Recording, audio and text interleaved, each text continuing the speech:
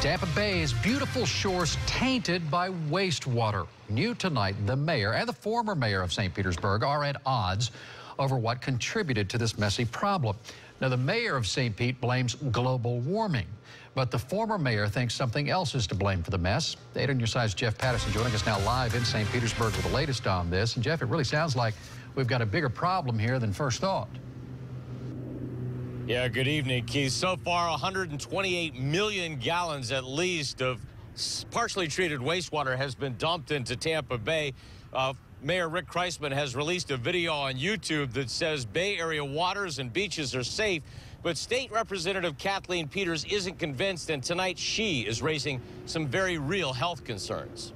As Hurricane Hermine pounded Pinellas County, 15 inches of rain fell on St. Petersburg in a 4-day period, and the city of St. Petersburg dumped partially treated wastewater into Tampa Bay. Climate change has arrived.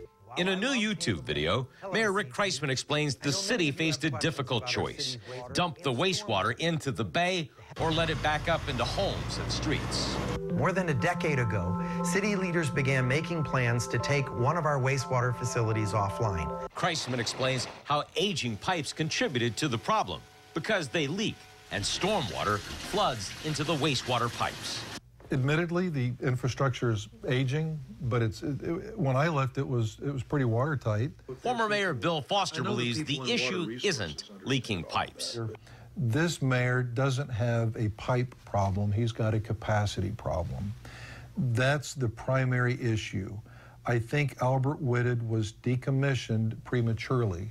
St. Petersburg City Council voted to take the Albert Whitted wastewater treatment plant offline in 2011. It operated until 2015. Mayor Kriseman's office contends they followed the plan to take the plant offline. State Representative Kathleen Peters is now calling for a meeting of local leaders to find out why the wastewater was released and what can be done about it.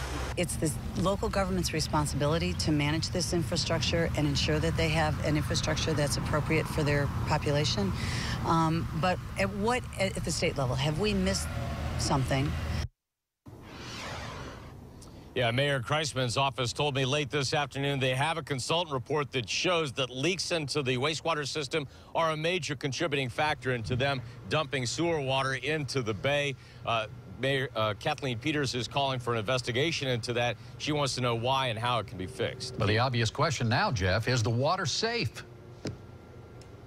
Well, Mayor Kriseman contends that it is, but they only have monitoring systems at a certain number of beaches. They don't monitor all of the water. They don't monitor all of the beaches. However, right now, no Bay Area beaches are closed because of bacteria concerns. Jeff Patterson live in St. Petersburg tonight. Thank you, Jeff.